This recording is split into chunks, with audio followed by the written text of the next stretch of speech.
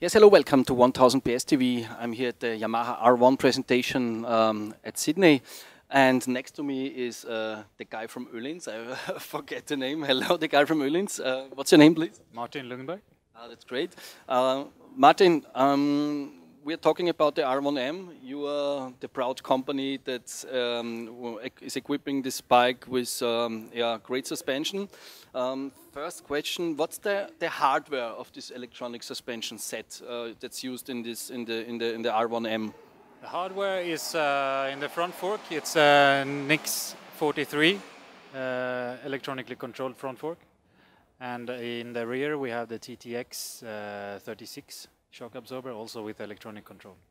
So, without talking about electronics, is quite a good deal to buy the R1M because already the hardware is the price worth. I think so. Yes, it's basically if you buy the hardware without electronic control in the aftermarket, is more than the actual price difference for the R1M. Yes.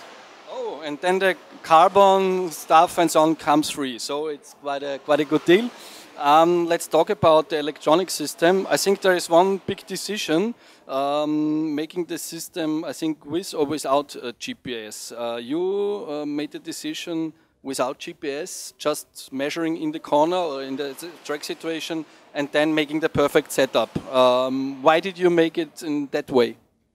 Yeah, basically we want to keep it as simple as possible, but still delivering the maximum performance.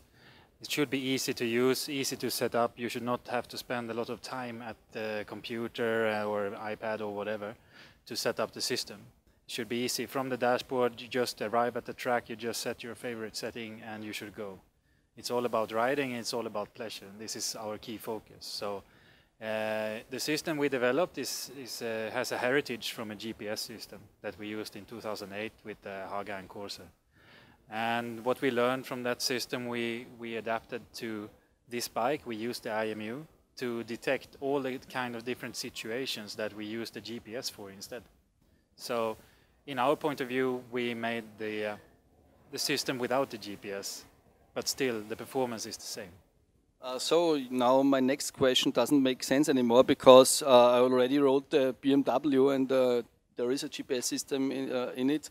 And my question was, are you not able to build it? But you already told me you already built it 2008.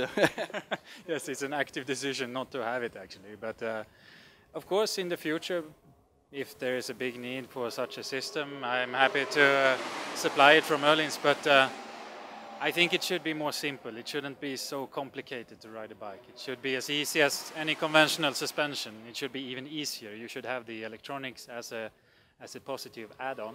And now you don't have to get out your screwdriver to set up your suspension. You can just do it in the dashboard. So that makes it actually easier to do the setup on your bike. Okay, and this is also realistic that the old guys that, are able to work with the setup on their suspension, that they will use now this electronic system, or will they stay at the old-fashioned system? What do you think?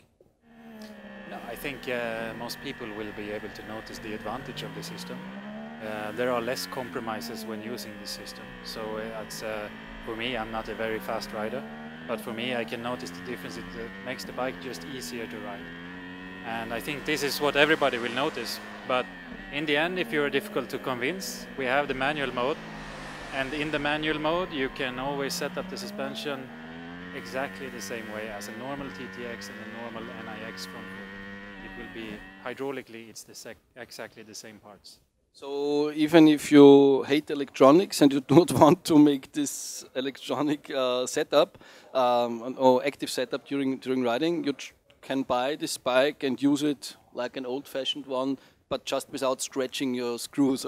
Yeah, exactly. You don't have to bend over and get off the bike to change the tuning.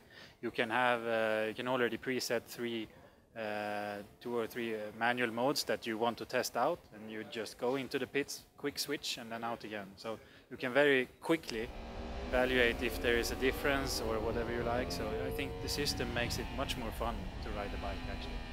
Okay, last question. You know, in the pit lane, it's important to improve and tune the bike. but what can I do with that bike? I already have best stuff you can get for money in the suspension. Is there one level above for semi-pro riders? Can I tune? Yeah, of course you can change springs and you can do all the usual stuff. You can change the hydraulic setting if you think that our setting doesn't really match your needs.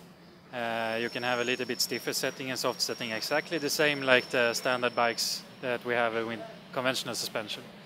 So all those things still apply, and in the future you will have more and more different add-ons and components that you can add to this system. We haven't really decided all the details yet because we want to learn the market, what is the real need for the customer, and then we want to supply that. Okay, great. Thank you for the interview. Yeah, thank you very much. It's my pleasure.